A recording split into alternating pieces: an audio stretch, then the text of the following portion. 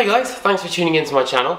Welcome back and hello if you're new. This week I'm going to be delving into Scotland's finest with Bleed From Within on Era. We need actions, we need them now.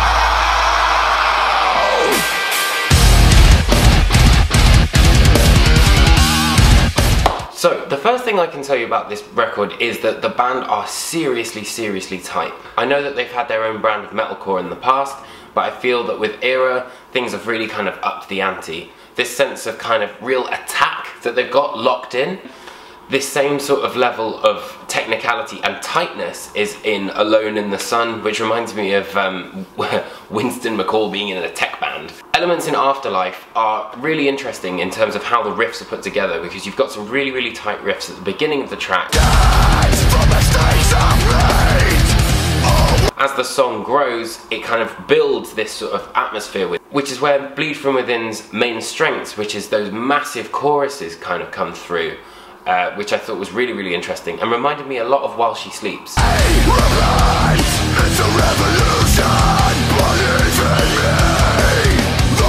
Same examples on Clarity, where there are some interesting riffs which come in and then this massive chorus as well. But one thing I really liked about the record is the overall dynamics. So for example, I'll kind of dissect Alive. First of all, you've got the main riff. Then you've got the kind of bendy lead.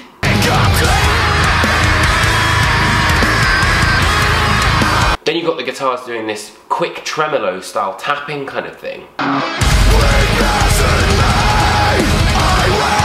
And it's really interesting to see just how much is actually going on in one of these choruses, alongside the grooves and the drums. Despite, you know, having quite clean and polished production, there's still that element of grit which remains behind it, which is perfect for a Scottish band.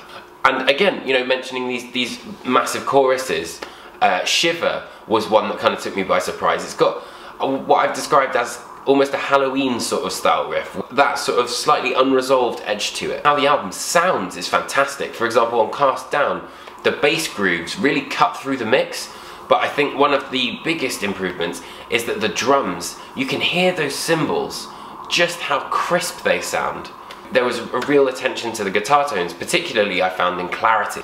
Yeah, in terms of how the riffs were put together and sometimes how the fluidity of it, it reminded me a lot of Sylosis. But that's a fantastic thing. I think the songwriting on the record is really incredible. There weren't really a lot of negatives, which is interesting. Given this kind of music, you could get bored. But throughout Era, Bleed From Within have kind of maintained quite a lot of interest.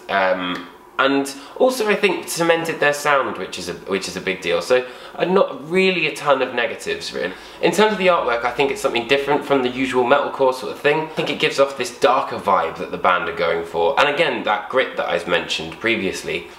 Given the lyrical stance of the album, I think that it's quite a revolutionary sort of feel to it. And this, you know, it's similar to Uprising, their previous record.